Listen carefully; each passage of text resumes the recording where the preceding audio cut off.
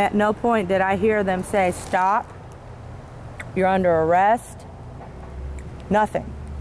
They just ran and tackled her. And then that's when I came over and started videoing. At no point did I see them search her until the paddy wagon got here. And at that, there was no female officer present. So this lane here with the red box, I was sitting there waiting on prescriptions for my children. We're at the Walgreens on 39th and Broadway in Kansas City, Missouri. I'm sitting in this lane and I look over here.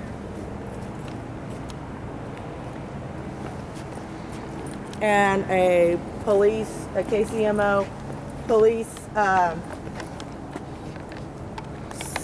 cruiser SUV pulls up right here where that fire thing is. It's whatever, hydrant. 2 white male police officers run over here in front of this building and a little bit past and tackle this black woman. She was heading north.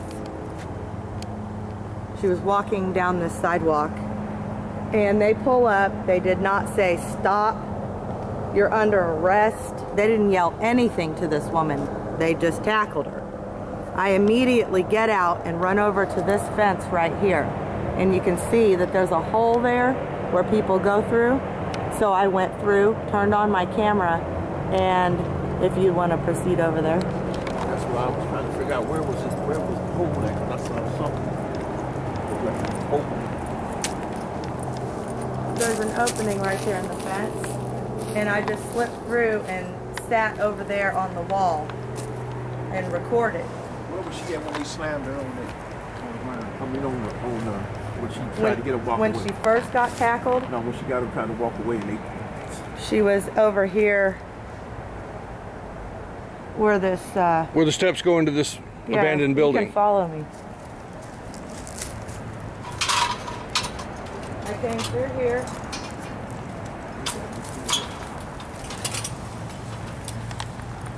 They were right there, filming right here. And they were in this, in front of these stairs right here. And all of a sudden, one of the officers freaks out, grabs her by the neck, and slams her on these stairs. Her neck connected with the corner of one of these stairs. Was this building empty at the time? Yeah, They slammed her by her neck from here. Well, she was facing this way. Here, and her neck caught this right here. Her neck caught that stair. And he stayed on top of her and was working her wrist. And in the video, you can hear her screaming that he's going to break her wrist. And I witnessed that. I came around here and decided to film here. And one of the officers said that he was going to arrest me. The other officer that was on top of the woman said that I could film, but I just had to stand back. So the other officer then decided to block my view by standing here while he was on top of the woman here, working her wrist and everything like that. So then I come out in the street to get a better view. And I'm here and the officer tells me to get out of the street. So then I proceed over here to film. Was this car and I'm filming from this direction. I even put the camera through there so that I could get a better view. And proceeded to film the rest. This is where she got the helmet. Her breasts were out on the stairs. I asked if they could cover them with a blanket. They would not. And told me that I was hindering. And if I kept talking, I would be arrested. Then a paddy wagon pulls up over here by this car and brings the helmet out and puts the helmet on her. They shackle her. They hold her arms up like this and make her walk all the way to the paddy wagon where she is frisked by a male officer and then put in the paddy wagon and arrested. And not once did I hear why she was being arrested. Were there any... No rights were read. Were there any female officers present? No, not one. And they had her bent over more like this here where Yep. her arms was... Her arm, she was bent over like this, and they were forcing her to walk in shackles, and you could clearly tell that she was in pain. You used to take about 12-inch steps with shackles on. Yes. So she was cuffed at the wrist and at the ankles. Correct, and she had some kind of helmet on. They put some kind of spitter's mask. Some kind of red helmet, which you might need to get a distance shot back in this area so you get everything on there. Okay, and what is this address here? This address is 3816 and 3814. Is this Boston? That is 16, 38, 14. What street?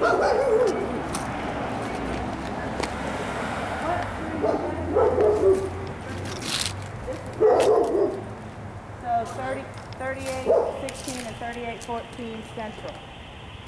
3814 Central. Yes, and the incident occurred right here on these steps. Is this house vacant?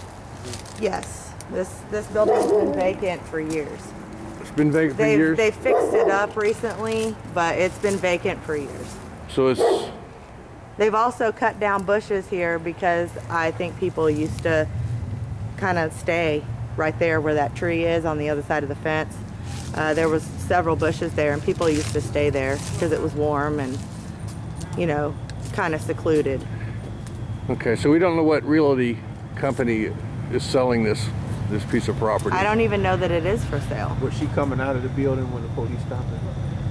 I'm not sure if she was coming out of the building or if she was just walking down the sidewalk. Yeah. Because I know what they're going to try to say. I think she was just walking down the sidewalk, but I'm not completely sure. All I know is that when she got to about this driveway that we're standing in, when she got to this driveway, that's when she got tackled. And that's when I got out of the car and came over here and started filming. And your car was over there at the pharmacy? Yes, in the drive-through closest to us. And so there's... So I can clearly see from there to here her get tackled. That's when I run over, come through there, and just kind of quietly sat on the wall and filmed until I saw them grab her by her neck and slam her on those stairs. And she didn't do anything wrong. She wasn't resisting. She was sitting down, but then got up and just kind of took a few steps. She was clearly upset, and who wouldn't be when you get tackled by, you know, a man on the street for no reason. And it doesn't matter that he's a police officer or not. She was tackled and nothing was said like, stop, you're under arrest. There was no warning. She was just attacked, basically. And the Walgreen here is 39th and Broadway. Yes. Between Broadway and Central. Yes. And this is Central. And can you say anything about gentrification in Midtown? Yes, well, obviously this building was in bad shape years ago. I know like 2 years ago, the windows were boarded up. It was just a really, really kind of run-down building. What did it look like when this incident happened? It looked like pretty much like this here? No.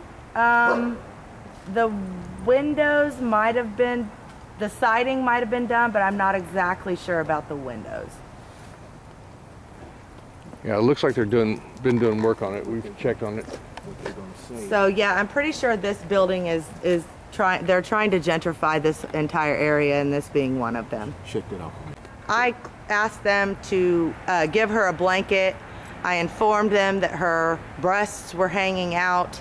I feel that she was being violated and humiliated after being attacked by these men. And they would not give her a blanket and told me that if I continued to talk that I would be arrested for hindering, basically. But at no point did I see them search her. The only point I saw them search her was when she got to the paddy wagon. Then they start pulling things off of her, I guess. I don't know. I couldn't see. They were blocking my shot, and I think they were doing it intentionally. But then they start filling up a bag, a paper bag. I find that very odd that there was no female officer here present just because of the mere fact that she was exposed. They got a policy that says and they were searching. Allows them to do that. I think it probably needs to be challenged because they got male guards searching female guards in prison now. Mm-hmm. They telling them we don't need have no female, and they got females searching males. Mm-hmm. And these spit helmets. How long have you known about the spit helmets? I've always known them have masks, but they've had these helmets around. I don't know when they got them, when the KCPD got them, but they've been around for. They use them in prison, like a lot of times, like they have to do a cell extraction or something, and guys they got iron benches they chain you to, and some of guys beat their head on the walls and all that type of stuff, so they put these helmets on them and the spit guards to keep them from spitting on them and beating their head up against the wall and stuff. And I don't know why that was necessary in that case. I watched the video. I didn't see the woman trying to hurt herself. It wasn't necessary, and as a matter of fact, this is the first time I had ever seen anything like that. I didn't know what that helmet was. I didn't know what it was for until I was informed by my friend here. So I had never seen that before, and I didn't see any warrant for them to actually use that.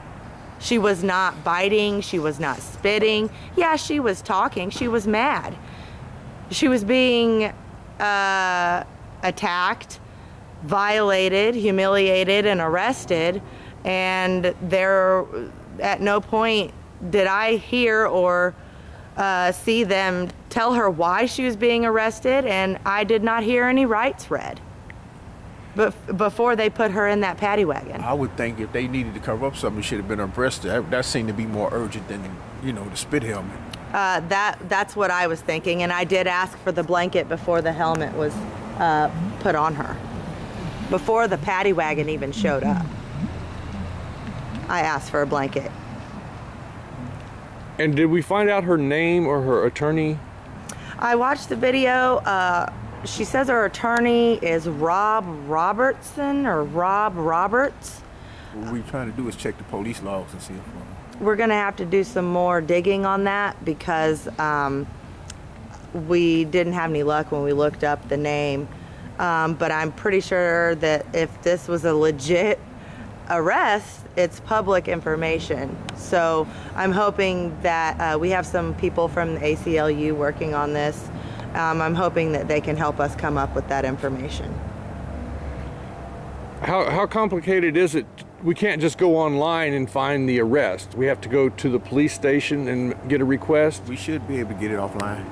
We should be able to get it offline. I really don't want to go to the police station and ask them for anything due to the fact that I'll make myself known and then it's public record, or anybody should be able to. Right, I don't want to put a target on my back, so we're going to find this information, but we're going to try our hardest not to get it directly from the police department. It should be something online about the dates that the police made arrests. If it's a legitimate arrest, yes, it should be public knowledge.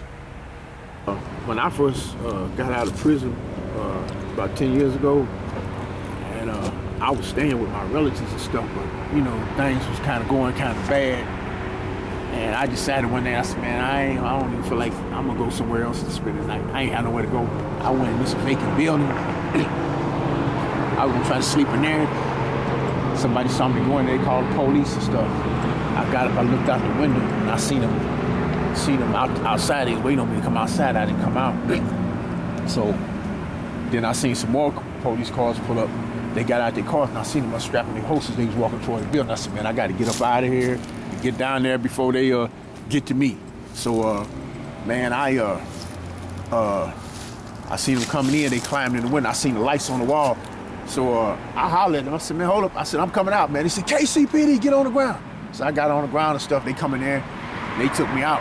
That's the first day. They start searching me and everything. Did the same thing. They ain't slammed me down there because I was already on the ground. They said, you was in there smoking some dope, ain't you? I said, no. And see, a lot of these buildings is catching on fire and stuff. These guys be in there smoking dope. Some of them is just homeless. They trying to stay warm. And they in there starting fires in the buildings and stuff. So, you know, the guy, they told me, they said, look, man, I told myself, man, I was just looking for somewhere to sleep at. I said, man, I'm homeless, man. I was looking for somewhere to sleep at tonight. So, the guy said, well, we gonna call the owner of the building. If he don't want to prosecute you, we gonna let you go. But they had one of them things on the door, on the board, you know, the little white things they put, on the white board where it say hazardous building, do not enter. They said, and they looked aside, they said, oh, we ain't gotta call him. They said, if you went in there and you had one of them on the door, say we gotta take you to jail. They took me down and I got out the next day. Yeah, it's one of those notices.